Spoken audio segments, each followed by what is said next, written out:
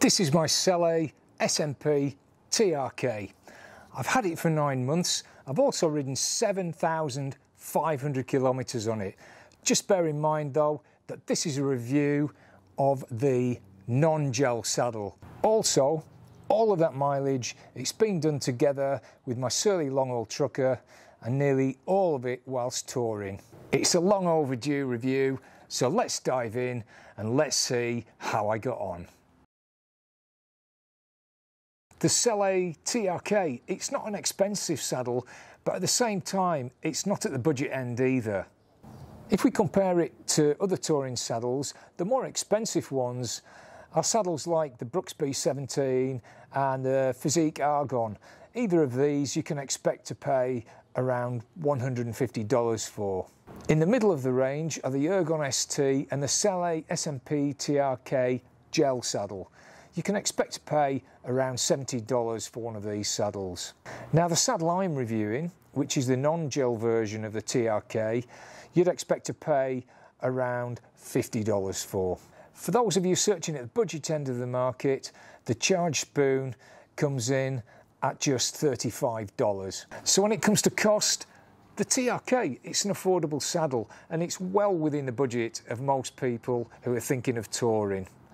It's not without its faults, but it offers lots of quality and lots of value for money. That's why I give the TRK 9 out of 10 for cost.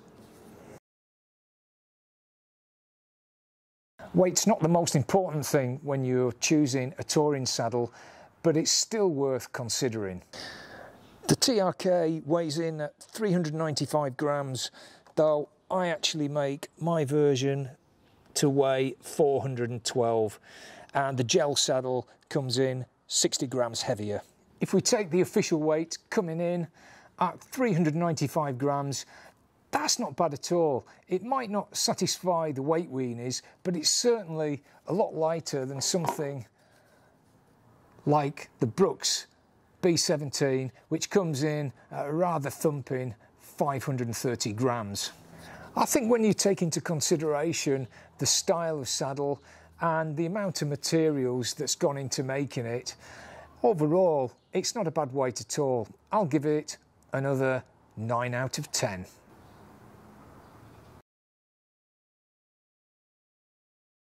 Selle have been making saddles now for 120 years, so you'd think by now they'd be pretty good at it, and on the whole, the fact is that they are.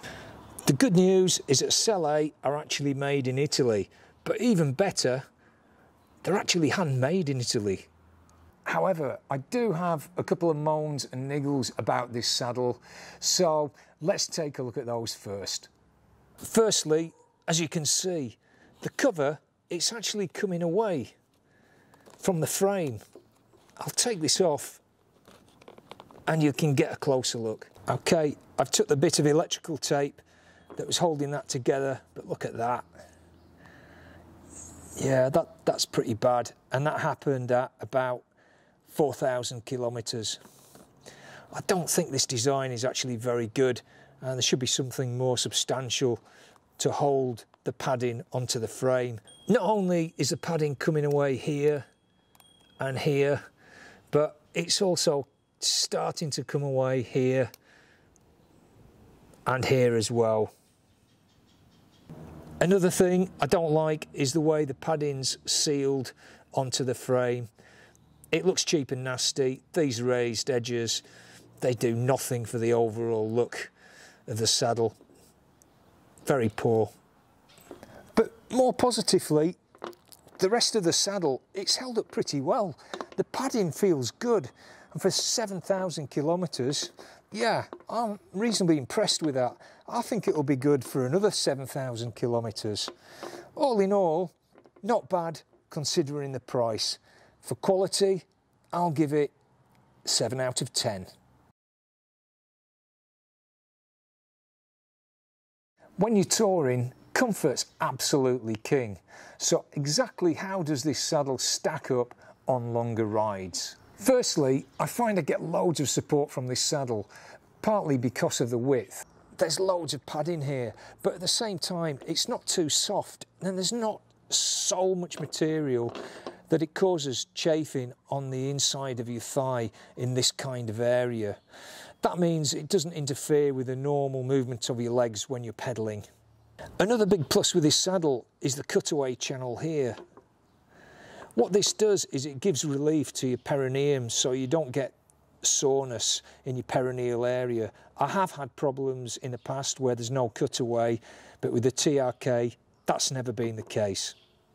You can also get numbness in the perineum because the saddle's just too narrow, but the TRK, it's so wide that you're never going to get a problem because of this.